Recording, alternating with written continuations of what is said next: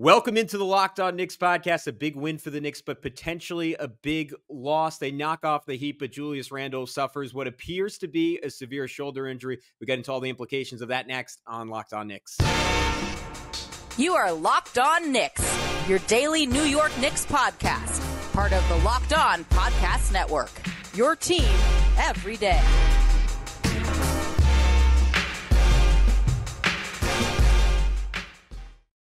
You are Locked On Knicks, your daily New York Knicks podcast. I wanted to thank you for making Locked On Knicks your first listen today and every day. We're now available on all platforms. So if you want to see our typically smiling, today frowning faces, you can do so on YouTube. Be sure to subscribe and hit that notifications bell to ensure you never miss an episode, and then activate that auto download function on your podcast platform if you just don't like looking at us. But who's talking to you? I'm Gavin Shaw, your favorite play-by-play broadcaster's favorite play-by-play broadcaster. He is Alex Wolf, editor-in-chief of the Strickland, the greatest Knicks website in the whole wide world. You can check out all their work on all forms of social media at thestrick.land. Alex, an incredible performance for the New York Knicks. Jalen Brunson torching the Miami Heat on national television.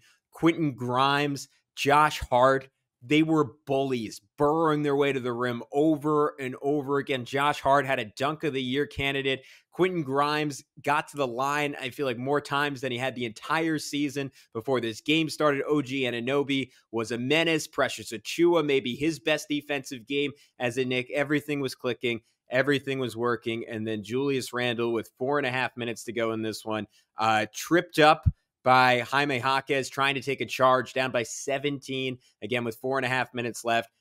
Tries to brace his fall with his right hand, separated shoulder.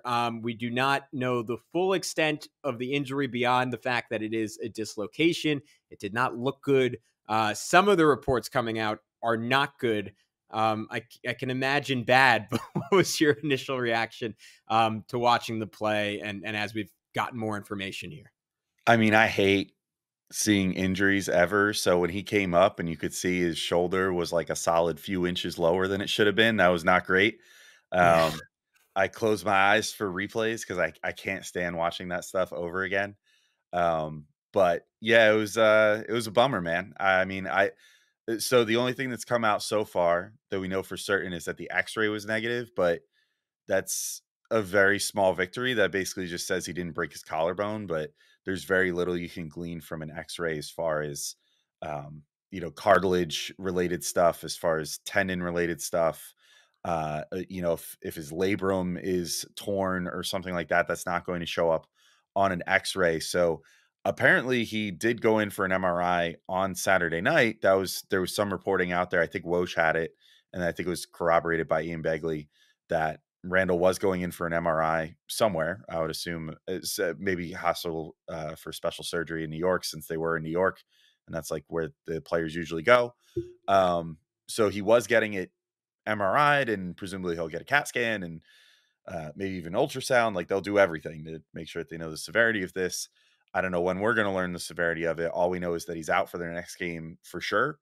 And beyond that, it's going to be rocky. But as I hate ever trying to project our own experiences onto like the professional athlete experience, because obviously he's going to get much better medical care than I get at my local physician. But we do it anyways. We do it anyway. I mean, I sustained a shoulder injury that had a small dislocation on my shoulder a couple years ago, and I never really got a straight answer because I didn't get insurance clearance to get an MRI, because they were basically like, well, seems minor enough. Like, if you have a minor tear of your labrum, then it does sort of just heal itself with rest and whatever. And then, gradual ramp up of exercise and strengthening the area and stuff like that again, which I've done. And now I feel perfectly healthy, and I lift weights and play basketball, and I don't feel any issues from it. But I did feel issues for like a year, small or large. And it was a pain in the butt, especially when I first started playing basketball again and stuff. Like, if your arm gets caught the wrong way, it's kind of just like you'll hear that little click or whatever, and then you worry that something's going wrong again. As far as Julius is concerned, I mean, just based off everything I've been reading, I was trying to find the tweet. There was a doctor, like a sports medicine doctor, that put out a long tweet about the injury. and was basically like, look, in my professional opinion, just based off where his shoulder ended up, where his arm ended up, and how clearly severely dislocated you could see it was, there's probably a better chance than not that he has at minimum like a partial, if not full tear of his labrum. But again, we'll see what ends up happening there. Best case scenario, they were able to pop it in and he can rehab it for a few weeks and come back. Worst case scenario, he's got to get surgery and he's probably out for the rest of the year. So whatever the option ends up being, it seems like the Knicks are probably going to be without him for a number of weeks, if not a month and change, regardless. So there's some short-term and potentially long-term planning for the rest of the season at play here, pretty much no matter what, it seems like. Yeah, and just to break down like where the differentiation comes in, Brian Sutterer, who is a doctor, had this almost certainly tore his labrum. If the MRI shows a fracture or very extensive tear, he'll have surgery and be done. If the MRI shows a mild tear, no fracture, then it's a discussion of trying to rehab and return in maybe 3 to 5 weeks versus having surgery. In basketball will be more likely to return without surgery compared to football. If he tries to rehab but keeps having instability or pops out again, then he's probably having surgery and done for the year. So I think that's the tricky part here from a psychological perspective, is that it's sort of all or nothing, where the Knicks can absolutely survive a month without Julius Randle, and that sucks. But maybe they go, I don't know, 5-5 in that month instead of 7-3 in that month. Like ultimately, it doesn't really change things for them, right?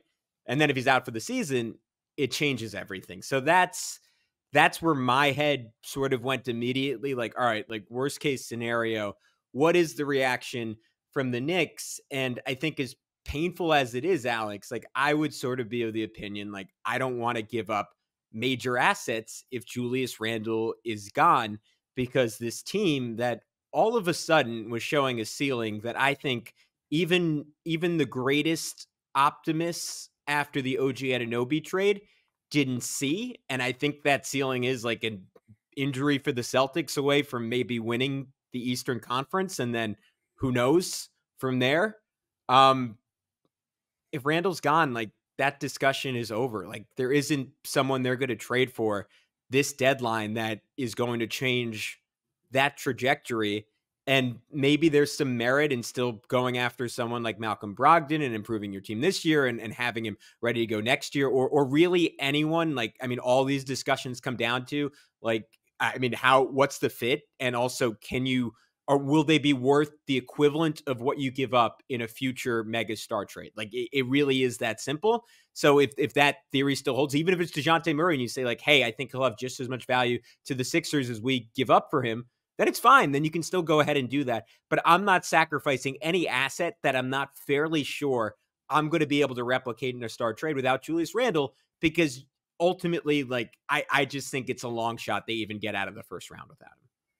Yeah, I mean, because the crazy thing is that they could potentially find someone to maybe replicate his scoring. They can maybe find someone in that category and be like, okay, well, we can at least get that back. But the playmaking for him, I think, has been the biggest thing lately. And he's like almost a one of one with how good of a playmaker he is out of his spot on the roster. Like the guys that he constantly gets lumped in with are like Giannis and Jokic, like as far as playmakers that play like the 4 or 5 position. And that's it.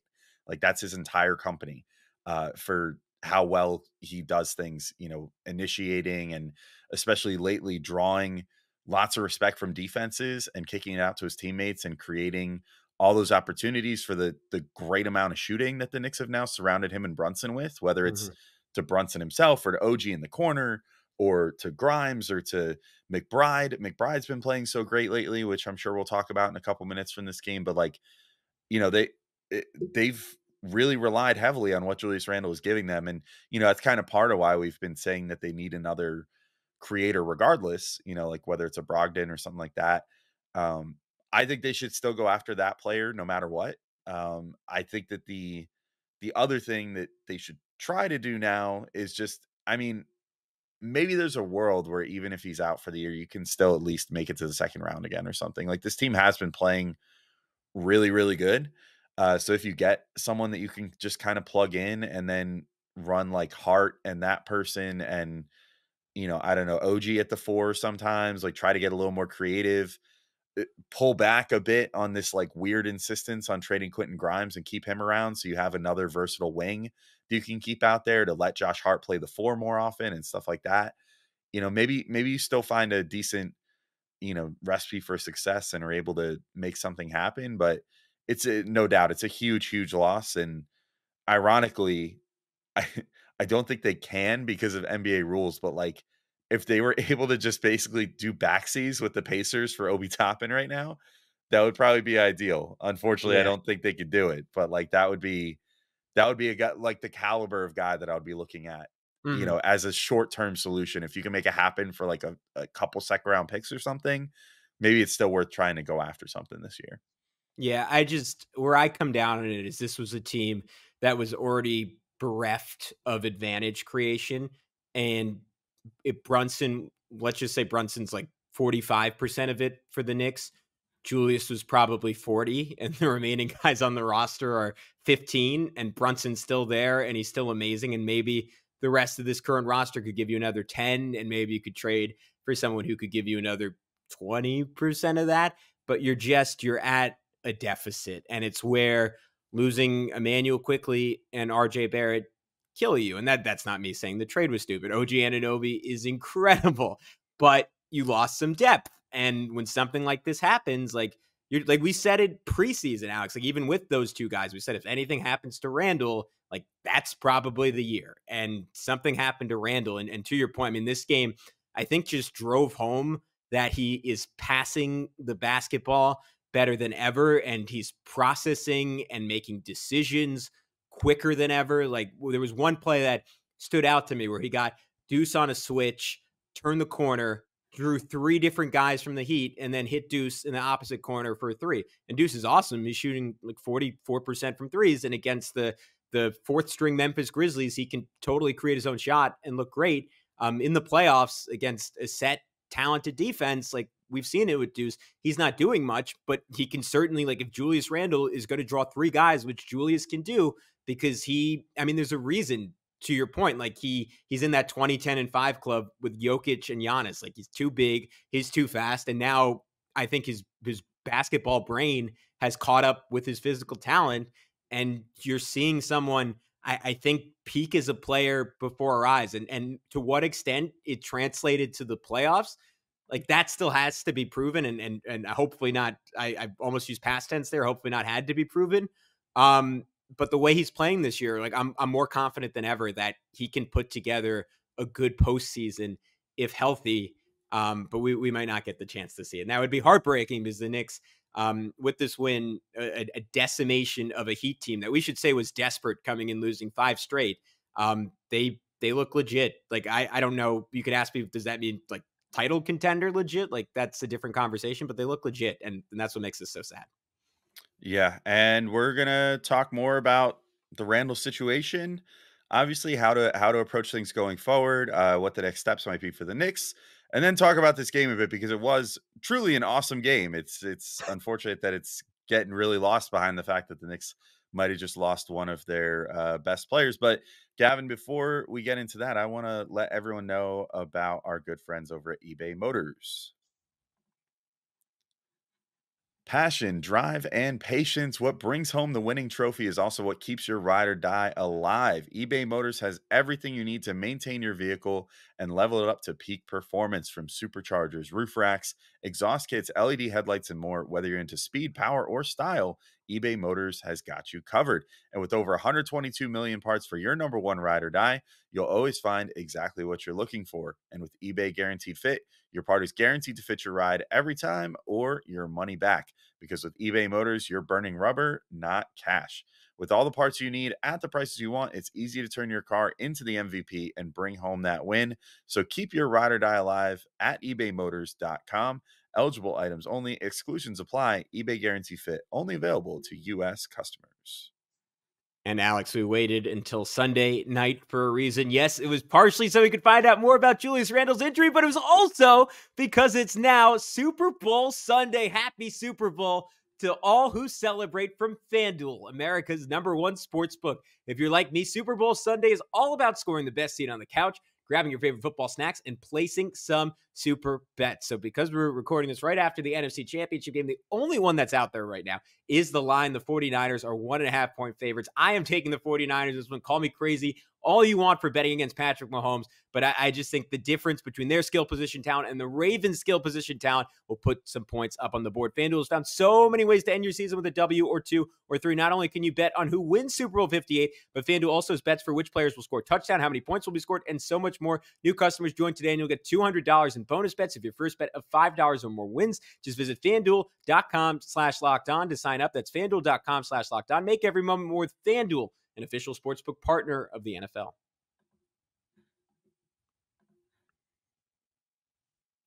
Alrighty, we are back to the bad place. Julius Randle injured. What did the Knicks do? And again, there's a chance he's just out for a month, and this is all an overreaction. But Alex, if he is out for longer, potentially the entire season, do you have a couple names you're kind of batting around your head early, like, oh, could be this guy, could be this guy, could be this guy, to try and replicate a little bit of what Randle did, just so this team doesn't completely fall apart? So I've been trying to find that sort of guy, and the trouble is that it's really hard, like, to find the right price range, because basically the Knicks, if they decide that they want to address the Julius Randle spot in the lineup. Now, okay, there's a couple things that might be able to happen. One, they might be able to apply for a disabled player exception, which is what they tried and failed to get for Mitch.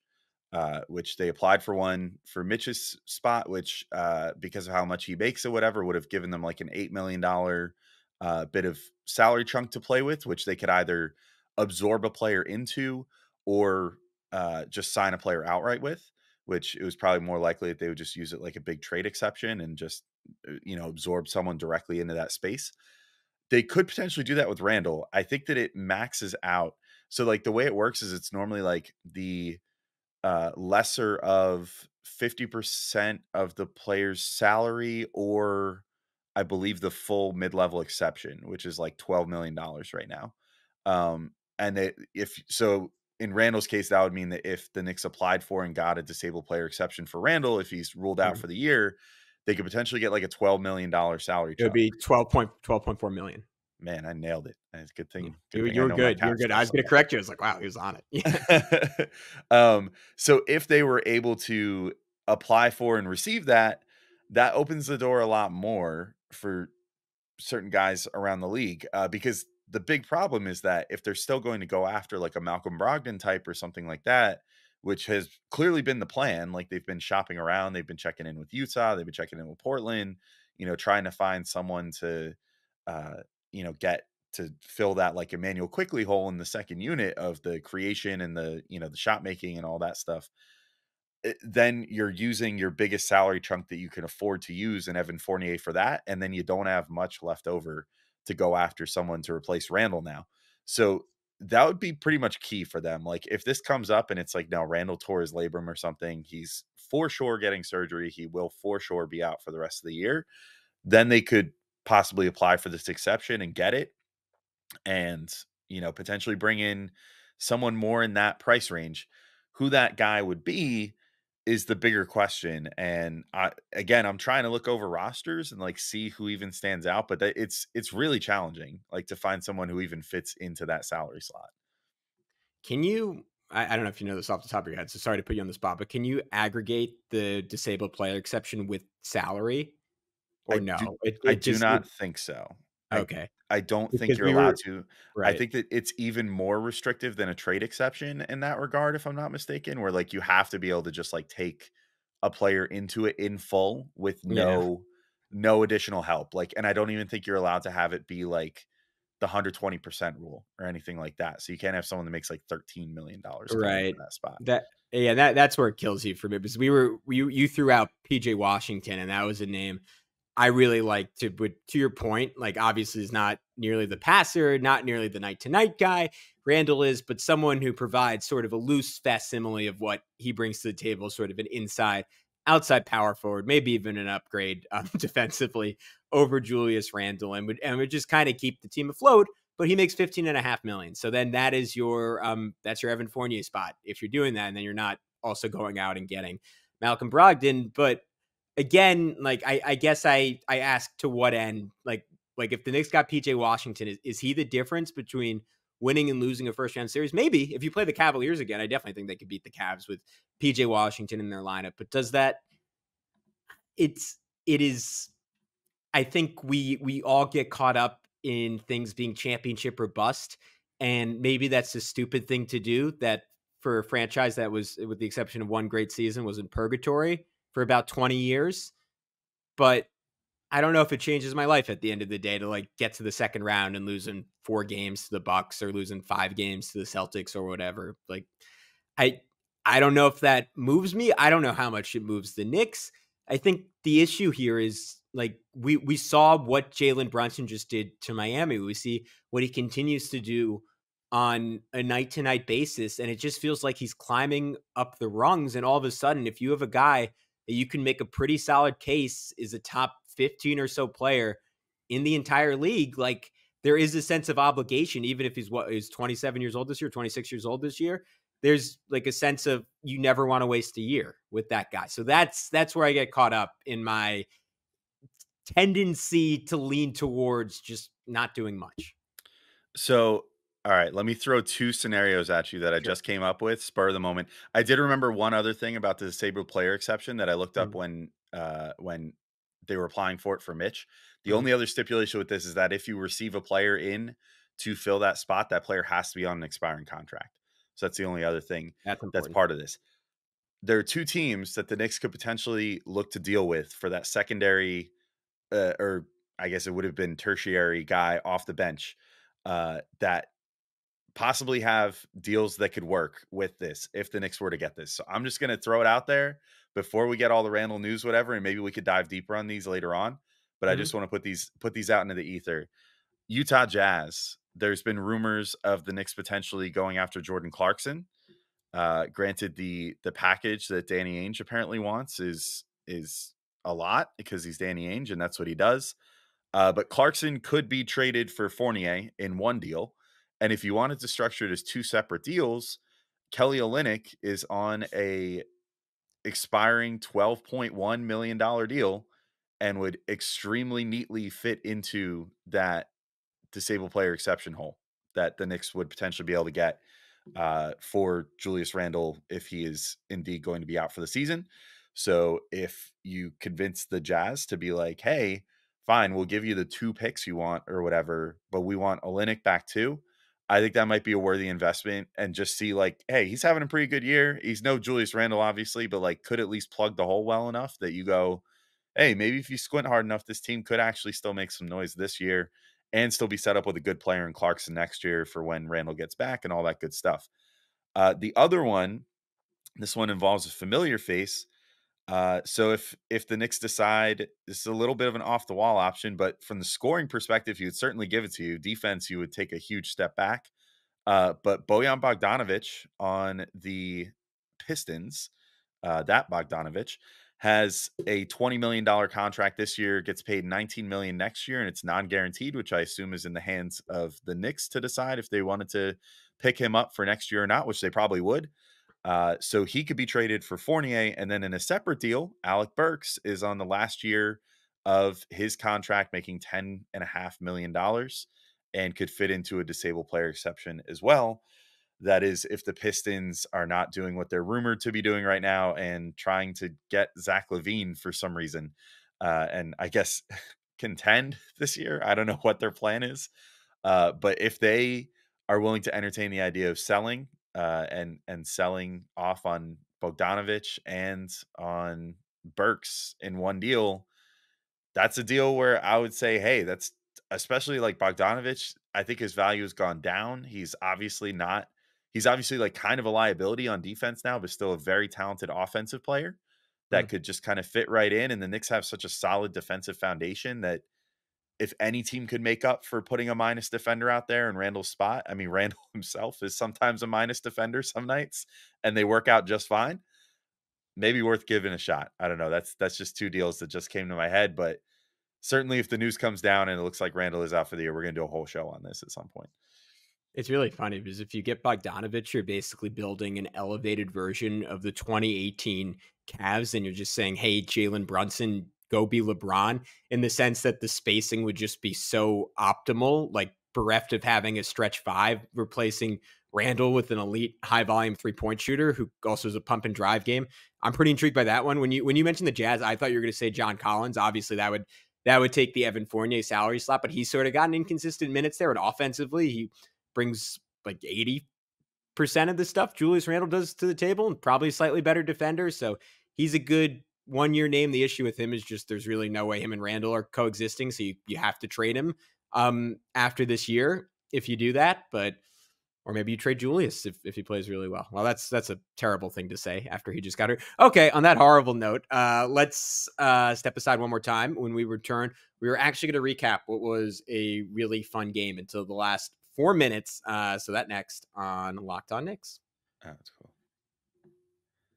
This episode of Locked On Knicks is brought to you by Quiiiz with 3 I's. Make sure you get that right. Quiiiz. Today, we're going to have some fun and test your Knicks knowledge. So we got a trivia question here for you guys. Let's see how quick you can do this listening to this podcast. So the question that we've got here is, which player in Knicks history holds the record for most points scored in a single game for the Knicks? Is that Charles Oakley, Patrick Ewing, Walt Frazier, or Carmelo Anthony?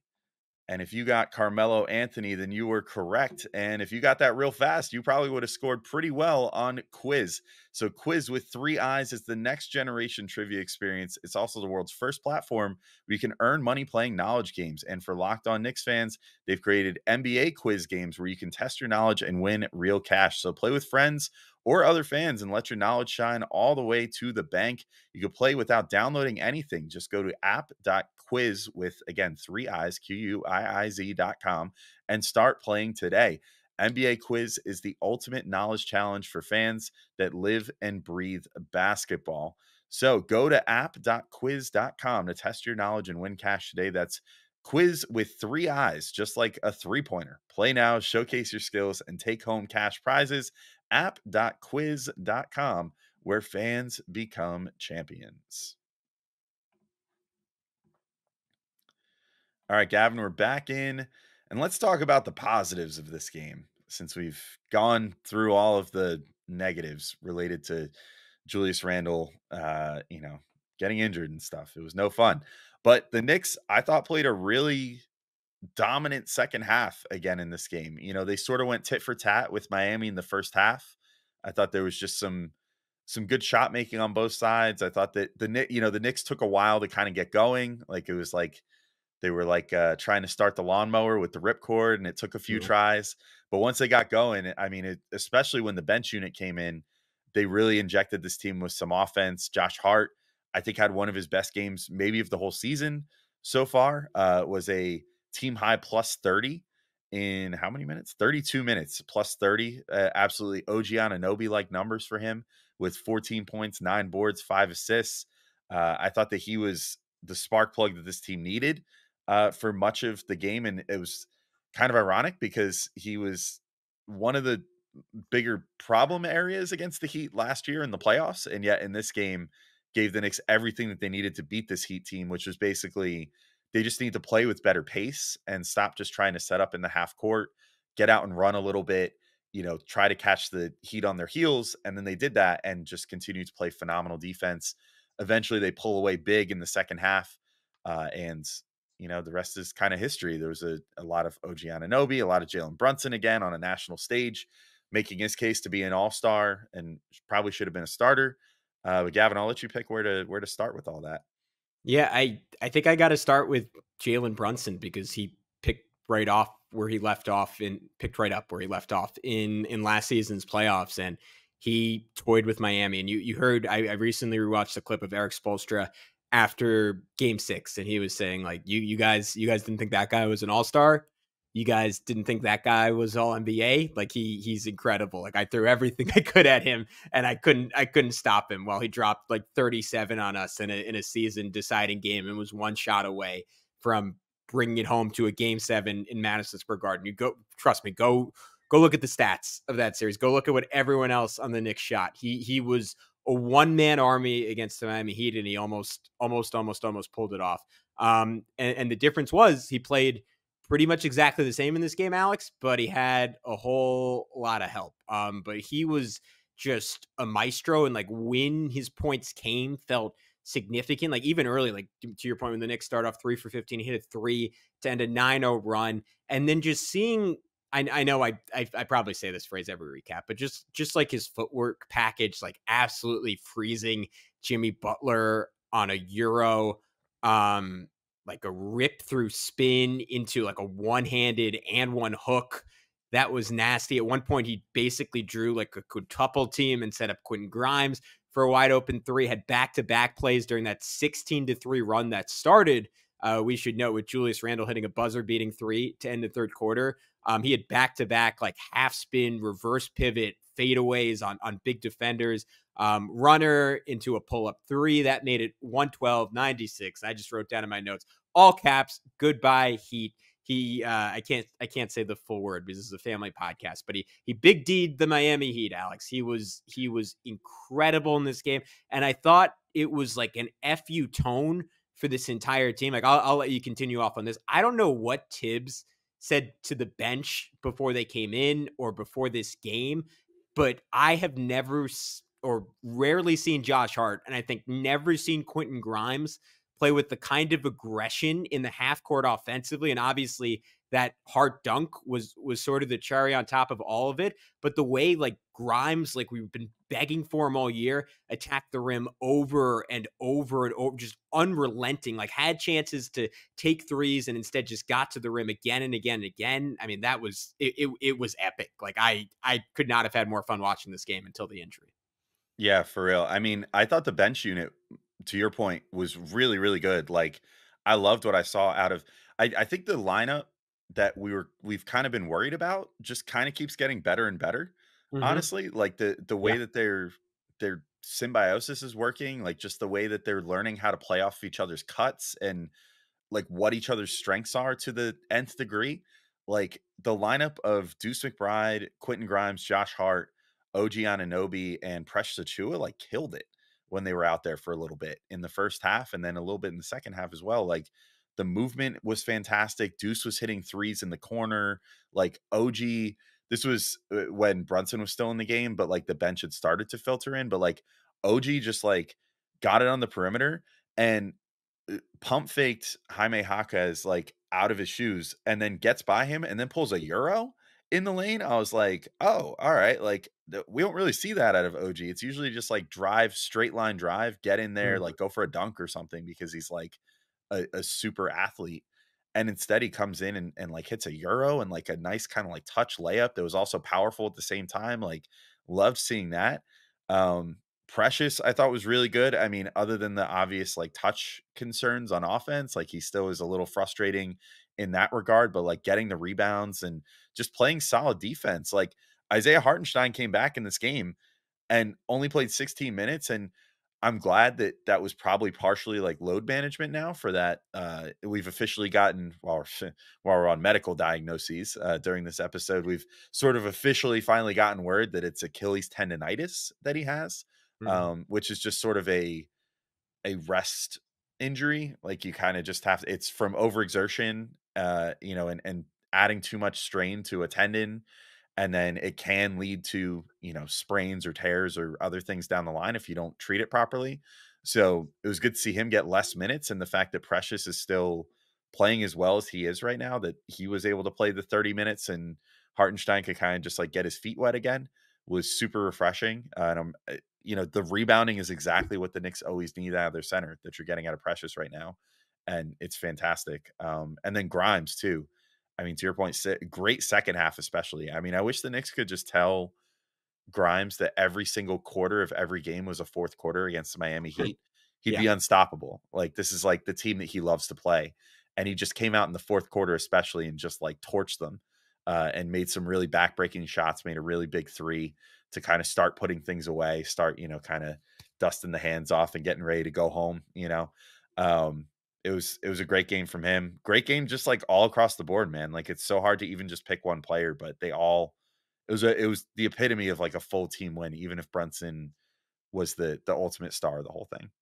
Yeah, it maybe won't be this year now, depending on what happens with Randall. But don't you just get the feeling before this era of Knicks basketball is done and this era of Heat basketball is done, we're gonna get one more playoff series between the two of them? Like I don't. It feels like destiny to me. And that being said, I thought I'm gonna comment it, even though it's like the fifth time I'm saying this podcast. Like Hart and Grimes just set a tone that, all right, if you have Duncan Robinson out there and you have Tyler Hero out there and you try to get cute and play both of them at the same time, or even one of them, when either of those two guys are on the floor, like we're coming for him and we're going at him over and over and over again. And that was, like, if you remember in last year's playoffs, that was all I could focus on. Like, I wish Grimes could go at Duncan. I wish Grimes could go at Duncan. And he didn't. And I was coming into this year, I was like, all right, he better have an off the dribble game. He better have an off the dribble. And we didn't see it the whole year.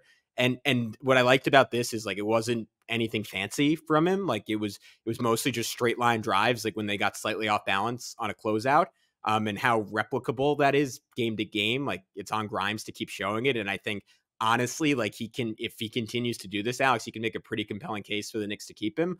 But that was a message, like what OG Anunoby did. Even like Jaime Jaquez got a great block on him at one point. OG said, all right, bet, and like kept going at him, and like twice on step backs got about 5 feet of separation on Jaquez, who's a pretty good young defender.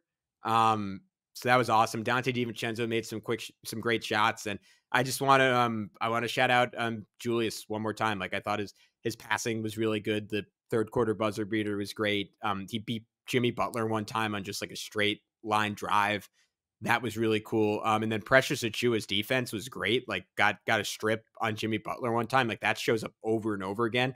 When you watch these games, like, and he gets someone switched on him that should probably torch him, and he finds a way to get a steal. I think he's clicking in a way that I just didn't see when the Knicks first got him.